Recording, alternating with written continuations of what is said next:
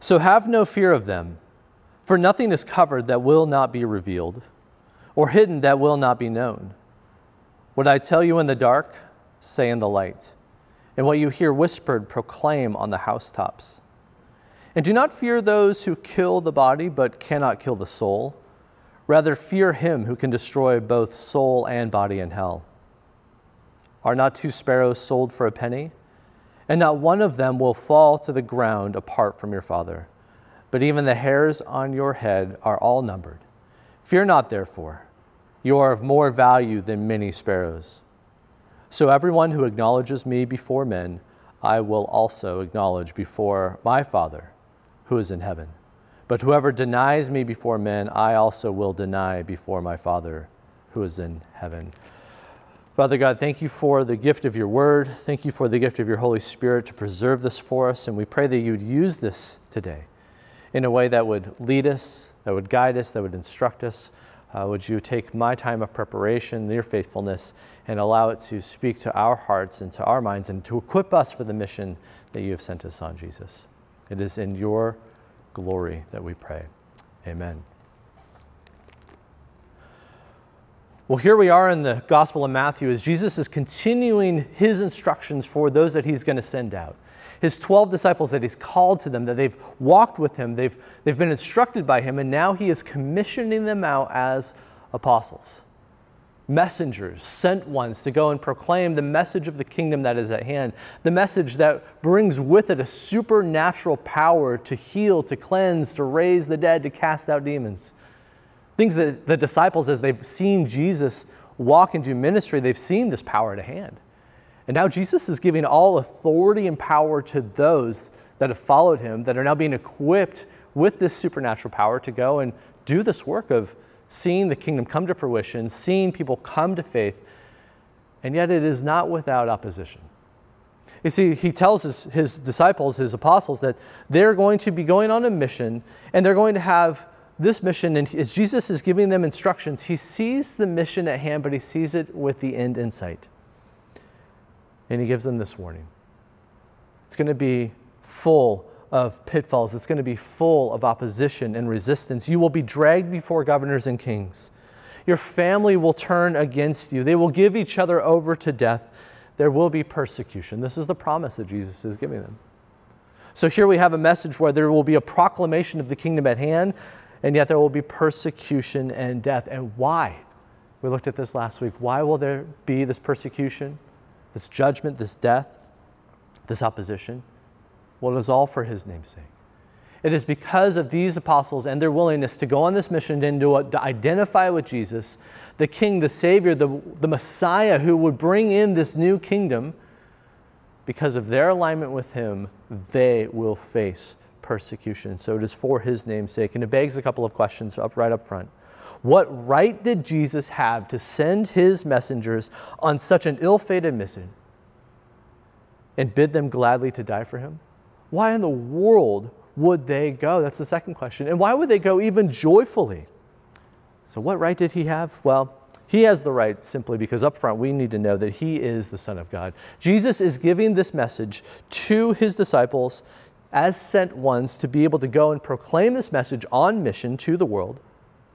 And he is doing it with the end in sight, and he knows what his fate will be. He knows what he has come to accomplish. And so he can call his people to go on this mission equipped with the power of the Holy Spirit because he is the Son of God. He knows that he will lay his life down for us. Otherwise, he is not entitled in any way to say, do my bidding even if it leads you to death. It's only because he was willing to go there for his apostles, his disciples, for you and I, that then we can then step into that. So his servants then find their inspiration in the absolute unconditional surrender and that Jesus in love died for them. You see, there's a change that takes place in these disciples. We see that after the death and the resurrection and the ascension. We see that after Pentecost, after the arrival of the Holy Spirit, where they're empowered, where they're given this incredible supernatural power to take and carry out this mission, and they're changed. And in this way, because they've seen what Jesus has done for them, they are then inspired to this unconditional self-surrender of love.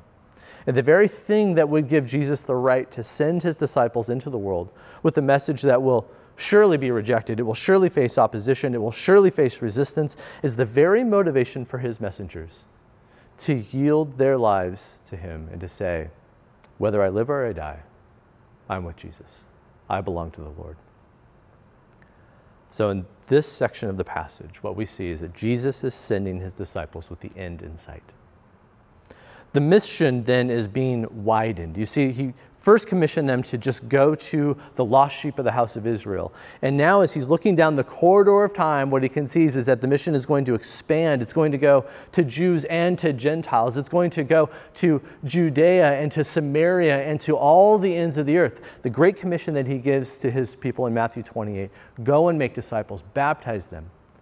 And then the expanding geographical region, and over time, they would go to all the ends of the earth.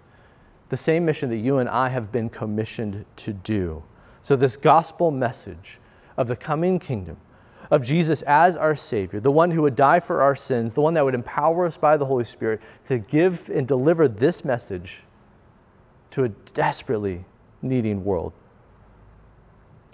That here he says, have no fear. And that's the point of the passage today.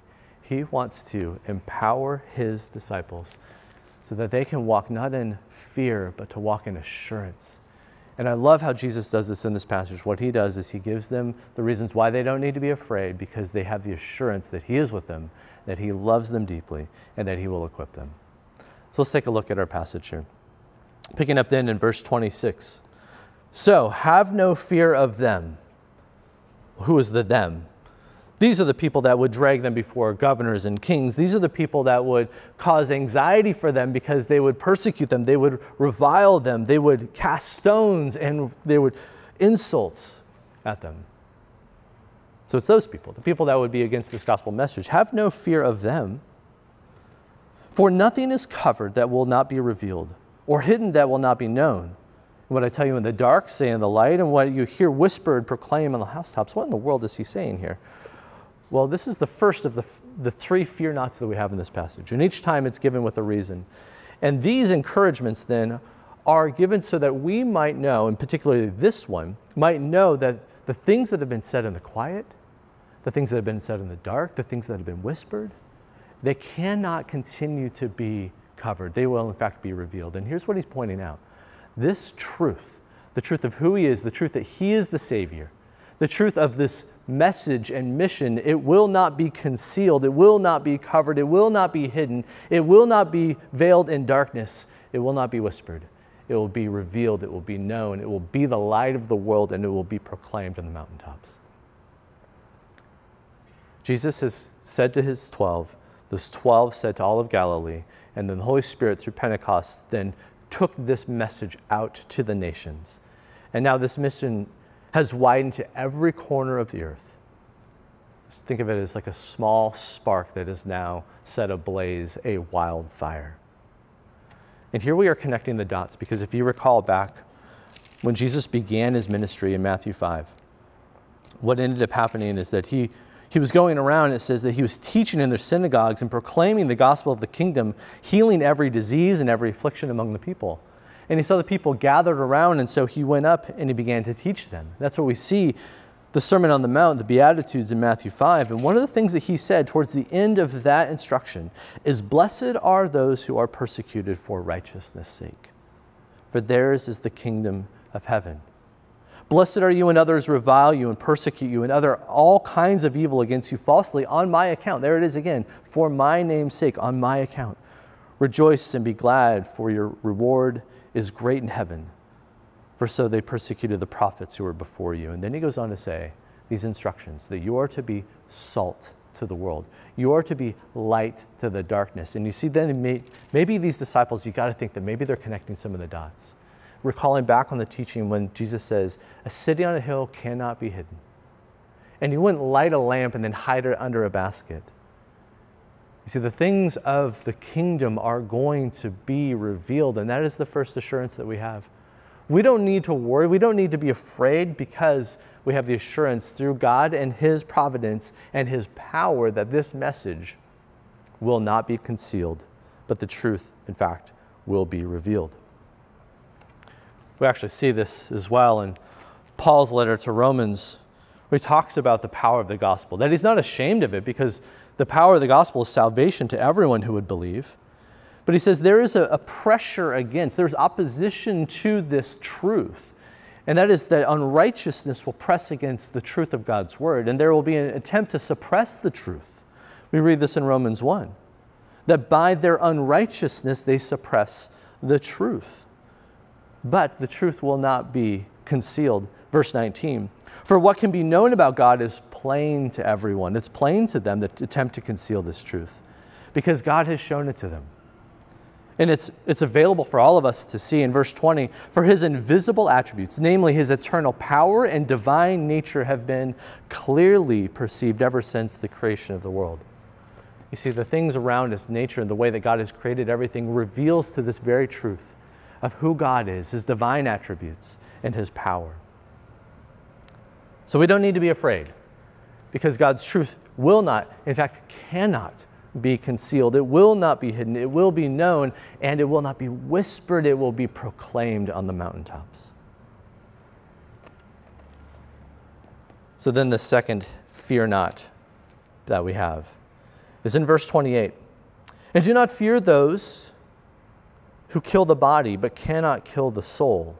Rather fear him who can destroy both soul and body in hell. This is a rather dark statement that Jesus gives to his followers. But it's one, again, embedded in truth. It's one built on the fact that you have a body and a soul, and the people that are coming around you that would persecute you, that would revile you, that would seek to kill you, all they can do is hurt you in bodily and temporary forms. But Jesus, the judge of all, he is the one that will be able to rescue your soul. And so he introduces this idea of not fearing man, but fearing the Lord. And what is the fear of man? It is the thing that often drives us. This is the thing that often asks us the question, what will people think of me?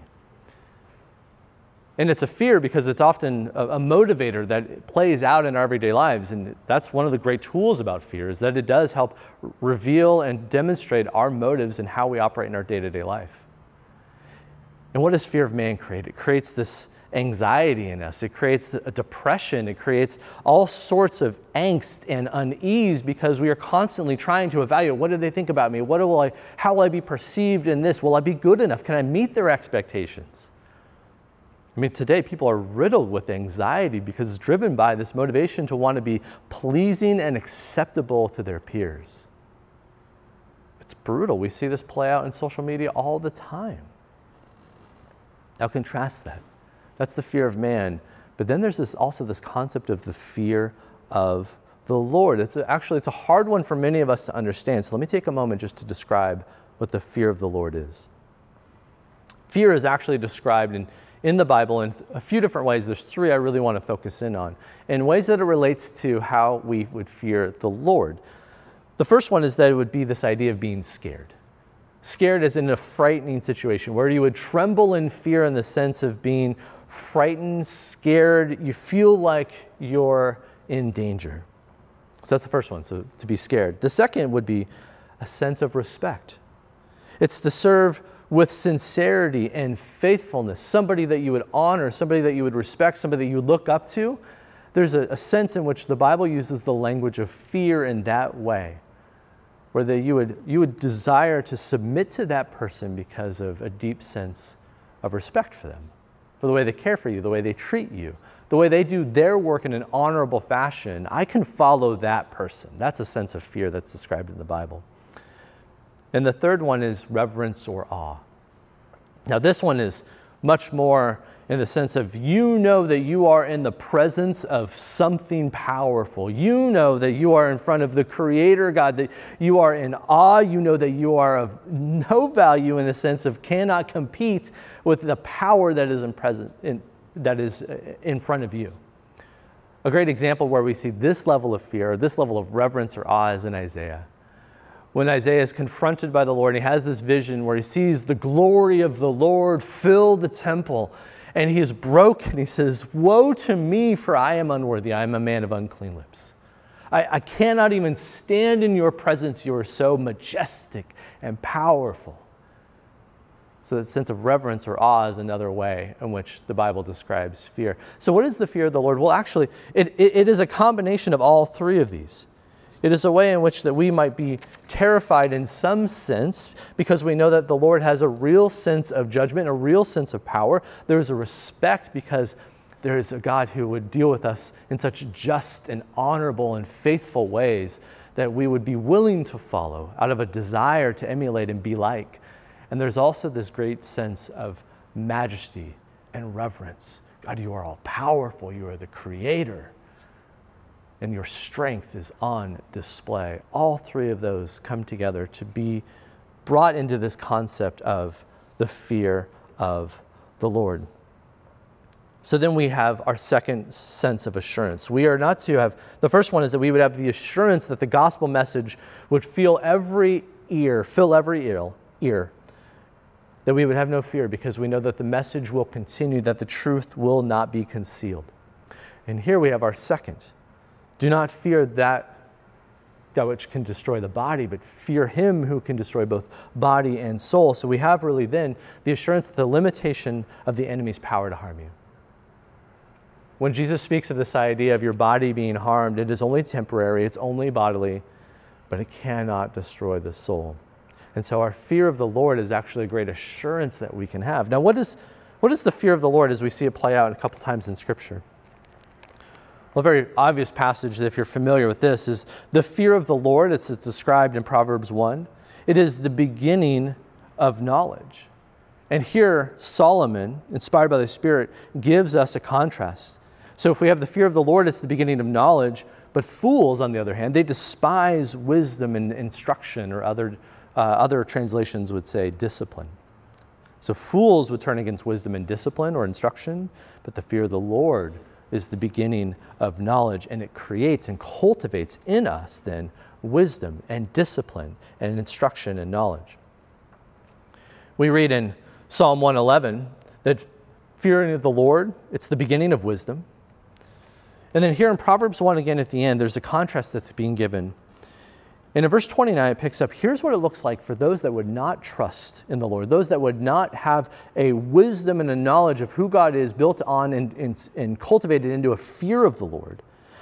And he says, because they hated knowledge and did not choose the fear of the Lord, would have none of my counsel and despise all my reproof, therefore they shall eat of the fruit of their way, and they'll have fill of their own desires, chasing after their own desires, their own motivations, often being driven by fear of man instead of fear of the Lord. So instead of hearing the counsel of the Lord, instead of receiving that instruction and that discipline and turning away from the fear of the Lord, chasing after the things of this world. Well, what do they get?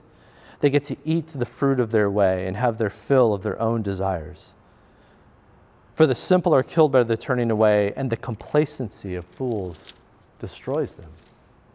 But whoever listens to me will dwell secure and will be at ease without dread of disaster. So contrasting that with the fear of man, what does the fear of the Lord produce? Well, it produces a wisdom, it produces knowledge, it produces discipline, and it brings comfort and peace. That's why Jesus, when he says, have no fear, instead fear the one who can destroy both body and soul in hell. Fear the one who has power to judge. Fear the one who is the creator. What does that fear produce? Well, it doesn't produce a trembling in terms of being scared. It produces a fruitfulness of your life. And when we do that, when we can understand that God has such deep desires for us, to care for us and to instruct us in that, we can know that that's a demonstration of his perfect love. And I love in 1 John where he writes that there is no fear in love, but perfect love casts out all fear, fear of this world. But that's motivated by a right understanding of the fear of the Lord.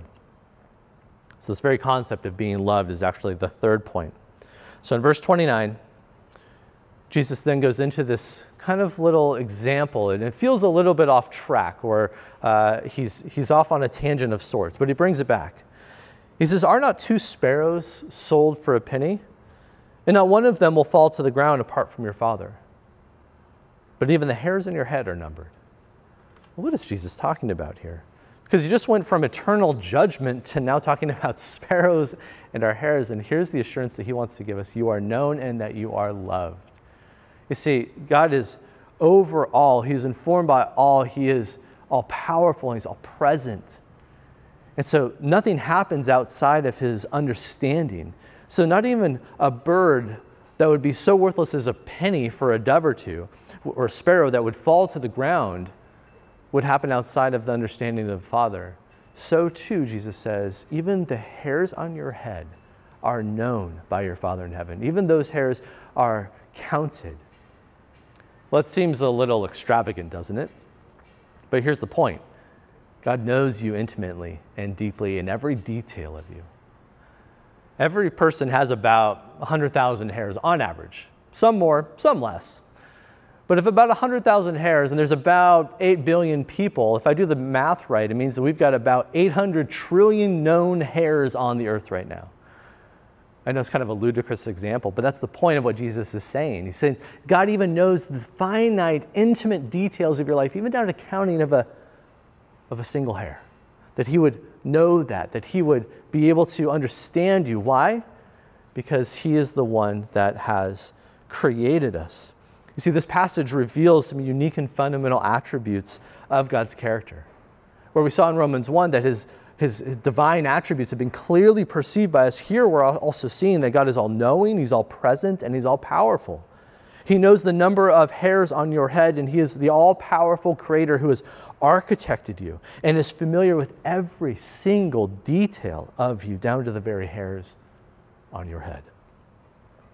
And it's not just with you right now in this time and place, but everywhere for all time and all places. So the omniscience, the omnipotence, the omnipresence of God is on display. So here Jesus then says in verse 31, therefore, fear not. Why? Because you are of more value than many sparrows. And here we have our third assurance. It is the tender love of the Lord. You have been intricately formed. You are intimately known, and that you are deeply loved. Scripture even speaks to this. We read in Psalm 139, this is a picture of David. He's giving praise to the Lord, and he's giving credit to God of the way that he was formed, the way that he was created. And in Psalm 139, verse 13, David says this, you formed my inward parts, and you knitted me together in my mother's womb. I praise you, for I am fearfully, there's our word again, and wonderfully made. Wonderful are your works. My soul knows it very well. My frame was not hidden from you when I was being made in secret, intricately woven in the depths of the earth. Your eyes saw my unformed substance. In your book were written, every one of them, the days that were formed for me. As yet, there was none of them. Even before the beginning of time, David says, God, you knew me. You crafted me together. You wove me together in my mother's womb. You know every detail of me. And he would go on to say, search me. You know every part of me, both the way that I've been created, but also the motives of my heart, the thoughts in my head, the actions I've done, the words I've spoken. I'm known. I am known fully by you, even from the very, very beginning. But it's one thing to be known. It's another thing to be known and loved.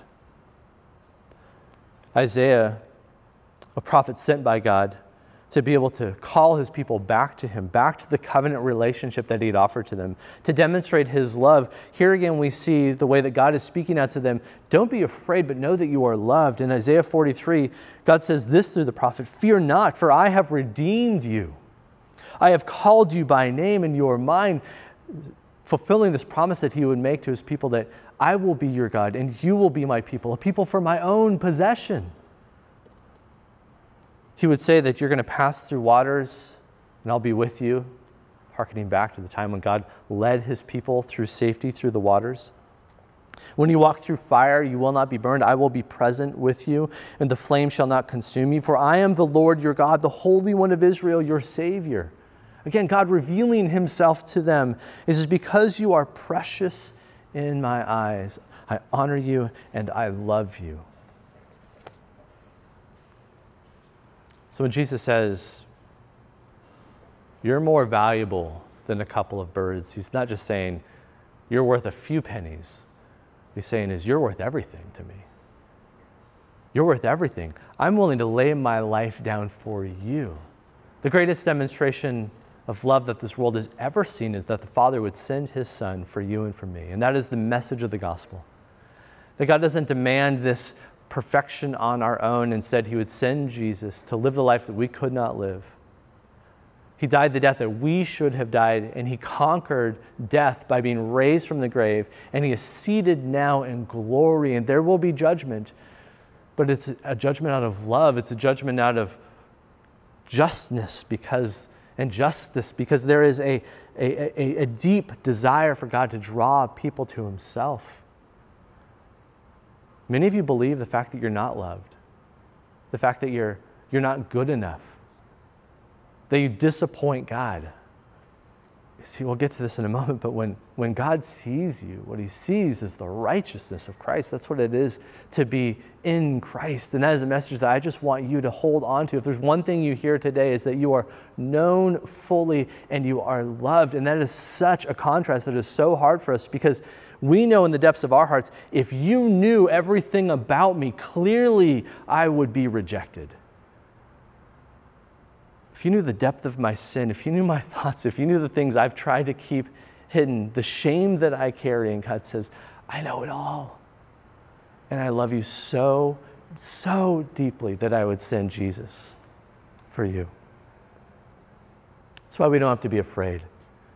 You see how the fear that this world manifests, the fear of shame and condemnation, is counteracted by a fear that is even greater, and that is the fear of God that produces in us a deep assurance that we are fully known and that we are fully loved. There's a mission and a message that Jesus gives to his disciples here, and is built on this idea of love. And because there is this picture of being brought into God's family and that we are equipped with the Spirit, then in the same way Paul writes to us in the letter to the church in Rome, it's the same idea then. As the apostles to be sent out with power, and that they're going to be facing opposition in the world that's going to hate them, and there's going to be suffering. That's promised in that. How are we to then respond to it? Well, Paul writes about this.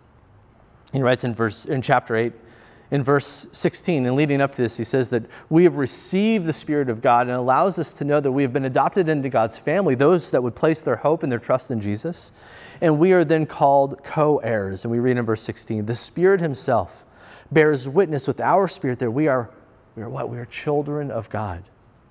And if children, then heirs, heirs of God and fellow heirs with Christ. That we receive the deposit of the Holy Spirit that guarantees the inheritance that we have, that we've been brought in, adopted into God's family, co-heirs with Christ. But he gives a condition here. It's not a condition of our inheritance or our being heirs with Christ, but here's a promise of what this will look like. Provided that we suffer with him in order that we may also be glorified with him. And this is where we get to our last point then, that we will face a judgment. Jesus was saying to his disciples that everyone that acknowledges me before men, I'll also acknowledge before my Father who is in heaven. But whoever would deny me before men, I'll also deny before my Father who is in heaven. You see, this is what Jesus was telling his people, that there's going to be opposition, there's going to be persecution, and the reason you will receive that opposition and that rejection and the persecution, it's for my name's sake. We read that in Matthew 10:22. You will be hated by all. Why? For my name's sake. But for the one who endures to the end, he will be saved.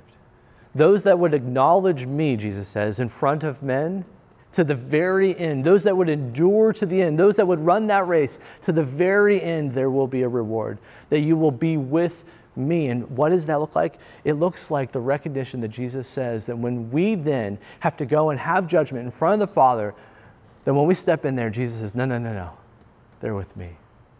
And the righteousness, the perfection, the holiness of God is then applied to you and to I. That's this beauty of this picture of adoption, of being co-heirs with Christ, that we've been invited in, we've been equipped with the power of the Spirit, given a message of salvation to proclaim that the kingdom of God is at hand. And we do that to the very end, even in the midst of opposition and hatred and reviling and persecution, even to the point of death. And that's the amazing example that these apostles said, is all of them faced trials to the very end, and all of them were willing to lay their life down for the name of Jesus, for his sake. So Jesus gives us this final assurance. If you acknowledge me in front of men, I will acknowledge you in front of the Father. I will apply my perfection to you. That is the seal of salvation that you will have. So that which would be said in secret, our thoughts, our actions, our motivations, they'll all be exposed in that day when we stand in front of the Father. But it is the intimate love of God and the empowering work of the Spirit that will provide us with an assurance that will allow you and I to carry out that mission to the very end. And what is the mission? It is to proclaim the good news of who Jesus is. That's why he can say that we don't need to be afraid. 3 times in this passage, he tells them, you will face opposition, but have no fear. And you can walk in the assurance that this message will go out, that the truth will not be concealed. We don't have to be afraid, because what can man do to us but mock us and revile us and maybe destroy the body, but that's temporary and it is only bodily. And the last one is that we can be assured by the tender love of the Lord. So here's my encouragement to you. As we all are messengers, as we all are ambassadors, as we all have been sent, commissioned by our Lord and King Jesus to proclaim his salvation to the world. And as we face this opposition, as we step into these trials, that we would be like those that have gone before us, that we would take courage and that we would run the race with endurance. Paul gives this charge to his disciple that he is caring for and nurturing and mentoring. Timothy, who he established as a pastor over many congregations in Ephesus, these are his words, the dying words that he would give to his son in this sense, his spiritual son, as he would call Timothy. These are the words that he has for Timothy, and they are helpful for us. You see, Paul is at the end of his life. He says, I'm being poured out as a drink offering, and my time of my departure has come. So the final instructions he gives to Timothy is, I charge you in the presence of God and of Christ Jesus, who is the judge of the living and the dead, and by his appearing in his kingdom, do what? Preach the word. Proclaim Christ. Be ready in season, be ready out of season. That you are to reprove, rebuke, exhort, and do this with complete patience and teaching along the way. This is the instructions to a pastor. But it's applicable for all of us. For the time is coming that people are not going to endure sound doctrine. They're going to gather for them people that will tell them things that they want to hear. They'll have people confirm their own biases. They're going to turn away from listening to the truth, he says. But for you, O Timothy, be sober-minded. Endure suffering, do the work of an evangelist, and fulfill your ministry. So Paul says this, basically is the closing line of his life in this sense. He says, I have fought the good fight. I have finished the race, and I have kept the faith. That's my hope and desire for each one of you. As it is going to be hard, that we can have the assurances that God is with us, that he is for us, that his message will continue, and that we are known and loved and cared for by the Father. The author of Hebrews says it well in this. How do we do this? How do we run this race? How do we finish well? How do we keep the faith to the very end? Well, we need to know that we are surrounded by a great cloud of witnesses, people that have gone before us, that have kept the faith. That we are to lay aside every weight and sin which clings so closely, but instead that we are to do this. We are to what? We are to run with endurance the race that is set before us. What is that race? It is the race of proclaiming this message, and that we are to look to Jesus, the founder and perfecter of our faith, who went before us, and it was for the joy that was set before him, he was willing to go to the cross. And in doing so, he despised the shame. And where is he now? He's seated in the right hand of God. My friends, we will face persecution. We will face opposition. And we will be afraid. It's a natural response. But I love Jesus' words and his encouragement, his equipping for his people. It was true for the apostles then. It's true for you and I now. Sent ones carrying this message. We don't have to be afraid, for our God is with us. Let me pray for us. Father, we thank you that you have intricately woven us, that you've known us before even the advent of time. And yet you know every single detail. You know every thought, you know every motivation. Every aspect of who we are is on display in front of you. It cannot be concealed. And God, you also love us. You love us perfectly. You love us fully. You love us deeply. And so when you call us and send us out into this field, this mission field, with a message that will surely have opposition and trials and persecution, it's promised. We know that we're not sent out just simply as sheep to be slaughtered by wolves, but we are to be sent out equipped with the power of your message, the power of your Spirit, and the great assurances that your truth will not be concealed, that the enemy can only harm us in temporary and bodily ways, but you are stronger and mightier and can preserve our soul, and that we are fully known and fully loved by you. Father, thank you for these assurances through the words of your Spirit spoken by your Son, Jesus. I pray that we would find great comfort and hope and courage in this message. I pray this in Jesus' name. Amen.